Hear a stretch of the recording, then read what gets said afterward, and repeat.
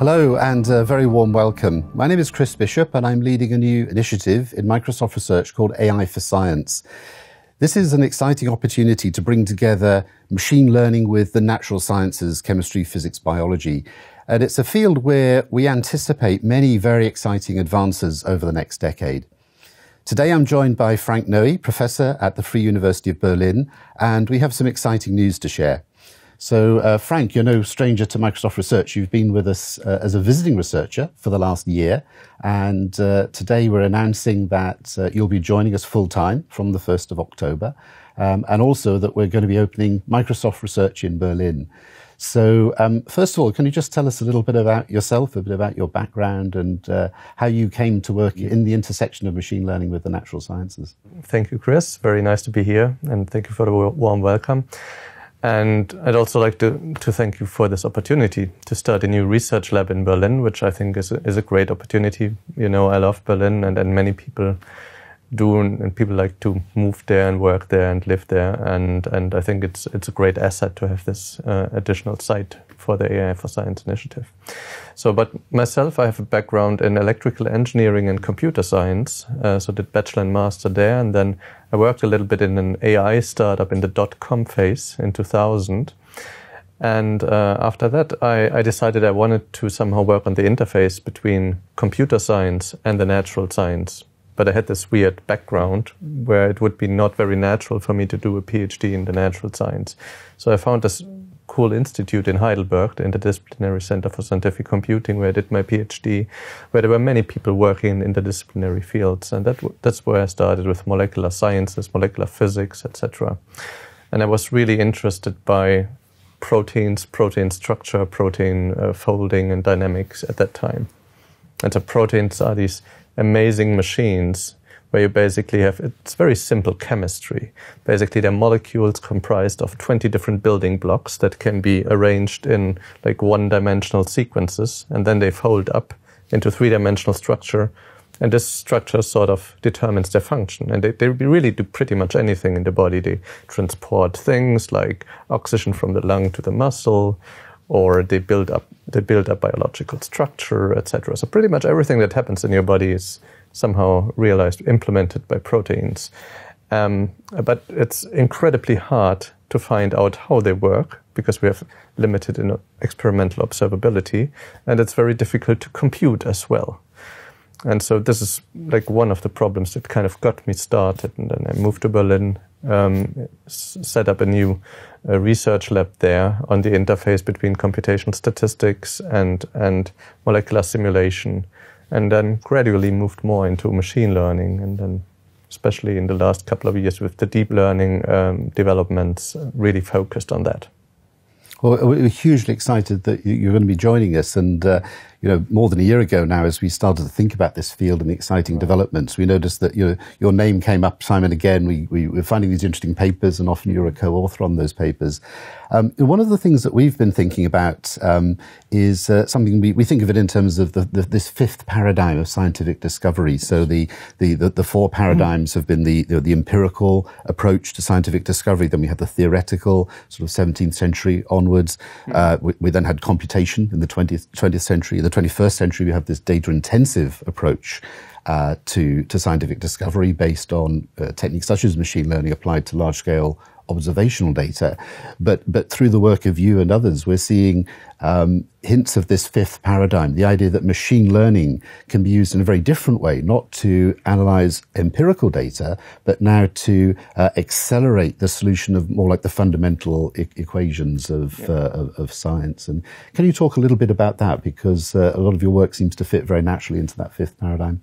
Sure. So an interesting question here, what can be done with simulation versus other, maybe more empirical methods? So when we look at discoveries related to molecular sciences, such as drug discovery or material discovery, we see that most of them are kind of made in let's say, an empirical way by using combination of intuition and experimentation, so wet labs, for example, and perhaps using data science and machine learning to somehow analyze or work with this data, perhaps in an iterative way.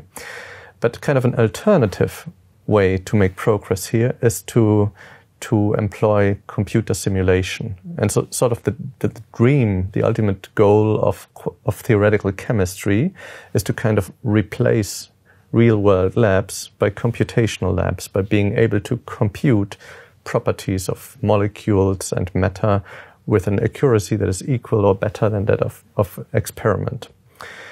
And I think we have seen very exciting developments in that direction through computers becoming faster and new hardware such as GPUs and possibly in the future quantum computers to become available, better algorithms, and now machine learning. I think we are able to push the boundaries of what simulation can do. And more of, let's say, traditional experimentation and this more empirical approach can be replaced by actually doing computer experiments. And I think that's a very exciting development, because in the computer we can do experiments that we cannot do in the real world, or very hard or maybe hazardous to do. And I think we want to push that boundary with the help of machine learning and all the other technologies that we can get our hands on. That's very exciting. Now, the Microsoft research has been in Europe for coming up on 25 years, mostly focused really in Cambridge, UK. But recently we announced a new research hub in Amsterdam, and now today we're announcing another research hub in Berlin. Can you tell us a little bit about Berlin as a place to do research? Sure. So Berlin is a very interesting place to do research because it has three large universities, the Free University, the Technical, and the Humboldt University. So that's more than 120,000 students combined. And because it's the capital, it also has a lot of research institutes and non-university centers like Max Planck Institutes, Helmholtz Institutes, Leibniz, Fraunhofer, etc. And so this creates a really vibrant and very large scientific community. So I think especially for basic research, it's extremely rich ecosystem, I would say. So I think it's a perfect location for a new lab. And I think one of the things that perhaps, so in Germany, one of the things that we're really doing well is fundamental research. And I think where we're still lacking is a little bit is translational research and scaling towards, in industrial level startups, etc. And I think Microsoft research really sits nicely in between fundamental research and kind of industrial applications and startups. So I think it's a really nice addition to the ecosystem and a great opportunity to hire very, very good talent, I think. The natural sciences represent a huge field from chemistry, physics, biology, so many opportunities. And we think about the places where machine learning can be relevant. There are so many. Out of that huge space, are there areas that you're particularly excited to work on in the next few years? Yeah, absolutely. So I really like to take a fundamental approach here. So what are the key problems in the simulation sciences that are kind of holding us back to make progress? And I would say there are three that are kind of largely agreed upon that are fundamental problems. One is the electronic structure problem. So trying to solve quantum states of molecules, trying to solve the electronic Schrödinger equation, for example, because that would allow us to compute pretty much any chemical property of a molecule or a material. And that's very hard. The second is what's often referred to as the force field problem. So when we do molecular simulations, like a molecular dynamic simulation to simulate the motion and the structure of a protein, for example, then we usually don't directly use the electronic Schrödinger equation. We use a surrogate model. So something that we call maybe an emulator in the AI4Science initiative. So we need to try to make this model as accurate as possible by parameterizing it with, for example, quantum chemical data.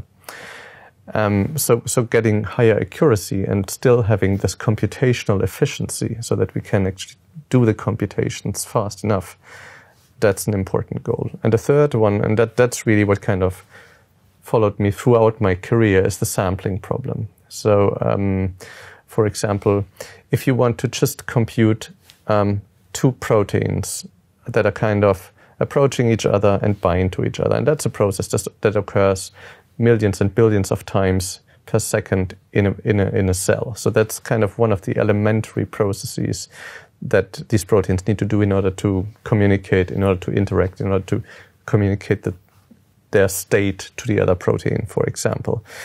So doing that even on a supercomputer, this association and the dissociation of two proteins, that could take a century on a supercomputer if we just run direct simulation.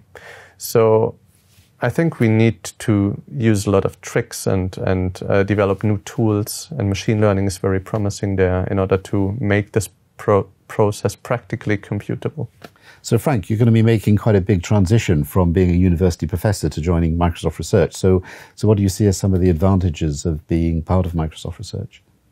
So that's a great question. So of course, I have really had a very good time at university and kind of built a big group, and I have enjoyed doing that very much. But at some point, after a certain number of 100, 200 papers or so, one asks the question, is what I'm doing really, what's the impact of what we're doing? Like, does it make a difference whether we do this piece of research or whether we don't? And I think there are some examples of industrial research labs in the recent past, and also in the more distant past, with examples like Bell Labs or so, where really key discoveries have been made in industry-funded labs, because it allows people with very different backgrounds, interdisciplinary teams, to work together and just have a lot of resources in terms of compute and other resources, in order to really go for like big goals, for kind of moonshot projects. And these are the projects that I'm most excited about. So I'm really asking myself the question, what can I do with the, let's say, second half of my career that really makes a difference to the world, where I can really maximally make use of my specific skills or abilities and those of the people that I can hire. And I think Microsoft Research, especially with this AI4Science initiative, resonates very much with that and has really sparked my attention. And I think it's an adventure, but I'm very excited to get it started. Yeah, well, we're absolutely delighted to have you on board, Frank. It's going to be tremendous fun, and I hope very impactful. I think if we look ahead to the next decade, we do have this extraordinary opportunity, and we do. I think all of us firmly believe that this will be a very, very exciting research frontier, and very, very, very interesting things will happen. Just one final question, just so we can get to know you a little bit better. So when you're not doing research, what sort of things interest you? So I would say my main hobby probably is scuba diving, that I share with my wife. And so there's actually an interesting little story. So there's one place we went to in French Polynesia, so in the middle of the Pacific, a small island, and this basically has the shape of a ring. It's an atoll with the shape of the ring. And because there are just a few connections between the inside and the outside of the ring, like canyons, whenever there's change of tide, water is flowing out and into the inside pool. So you can make this dive where you swim along the outer rim, and then you enter the canyon as the tide is rising, and then the current sucks you in. You're flying through this canyon underwater, and there are lots of fish and sharks flying with you.